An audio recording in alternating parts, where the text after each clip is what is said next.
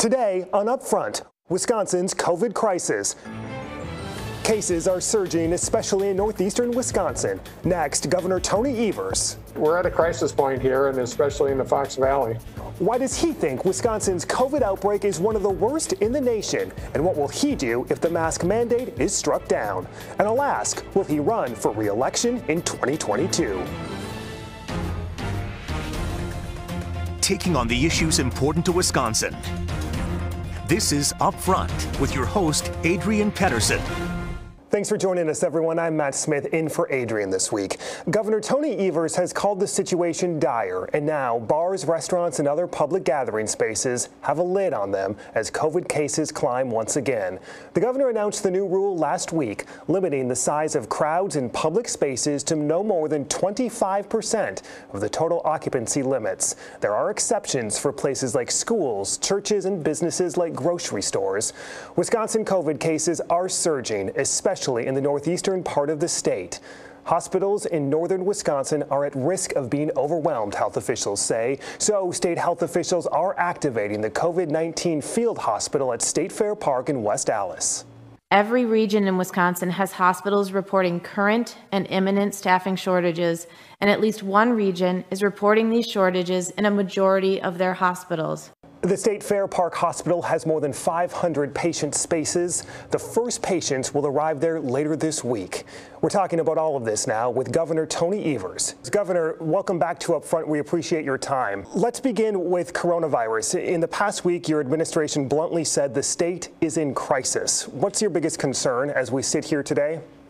Well, certainly the space in our hospitals, especially in Fox Valley, when we are running out of space in a hospital, that is a crisis. Then we have to find room other places, and so that is the immediate thing. But obviously, the reason we're having hospital space problems, is because the virus is, frankly, right now out of control. We're setting records on a regular basis, and that's why we did an order around face coverings, and also limiting on public gatherings in places too. But the immediate thing is the hospitals. We can't have our hospitals be overrun. To that, Governor, in the northeast part of the region, we're seeing some of the highest increases in cases per capita nationwide. Why is that?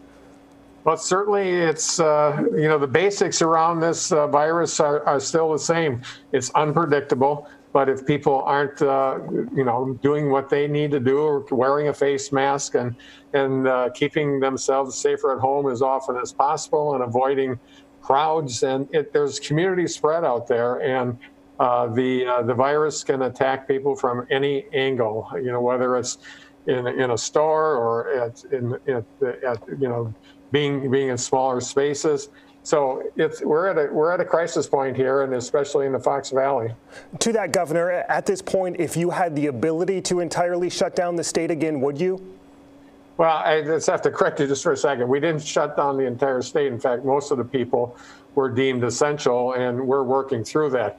But what would have been great is that initially, when we had our safer at home order, we were able to drop down the number of cases and flatten that curve, and then it was just opened up in a not very thoughtful way. We need to do what the scientists tell us to do, and that's wear a face covering, stay safer at home anytime you can, and limit your exposure to other people. So would you re-implement safer at home if you had the ability to? Oh, I don't think at this point in time we could roll that out. I mean, it's been shown to be unconstitutional, and so I don't believe I have that authority. So we're picking and choosing what we can do. To that, let's talk about the new order limiting capacity to 25% for the next month, notably when you look at restaurants and bars. The city of Milwaukee says it's going to continue with its own plan that would allow some establishments to exceed your capacity. Are you going to challenge the city on this? Yeah, we're in discussions about that. Their claim, obviously, is that their system is more appropriate for Milwaukee, and it is more rigorous than ours. So we're in discussions about that. It's too early to tell, but I am concerned. The number of people that are in small areas is an issue, and Milwaukee isn't immune to that. So we're in discussions with the mayor's office on that. I'm curious, if you can't get the state's largest city, which is run by a Democrat, to comply with this new order, how do you convince everyone else to participate? Well, their claim is it's more rigorous than my claim, and do you believe so that? I don't see that right now. And at the end of the day, we'll come to a good accommodations, and I'm not concerned about that. The thing is that people across the state are supportive of limiting public gatherings. So I'm not concerned about the optics of that. We just have to reach a conclusion here in Milwaukee. To that point, Speaker Vos said he has requested a meeting with you this past week. Is that something that will happen? Well, I don't know if it's going to happen in what time frame, but sure, we'll meet at some time. But the bottom line is, we know what I support. I support people staying safer at home. I support face coverings, and I support limits on gatherings. And we know that he does not support those things. So I would sure like to know going in what he is supportive of. It's one thing just to meet to say that we're meeting. It's another thing to accomplish something. So we know what I support. We know what he doesn't support. I really like to know what he does support. On the state's mask mandate, as we sit here, that is in the courts, a decision pending at any moment. If the court does strike down the state mask mandate, what happens? We'll find another way. Honestly, we'll try get local people to take it up, but we believe we're in a good position here. So that would be catastrophic. Most of the people in the state of Wisconsin do support face coverings, and they know that it's an important part of keeping safe and keeping their neighbors safe. So we do believe that it will stay in place. Do you believe that fewer people would wear masks if there's no mandate in place?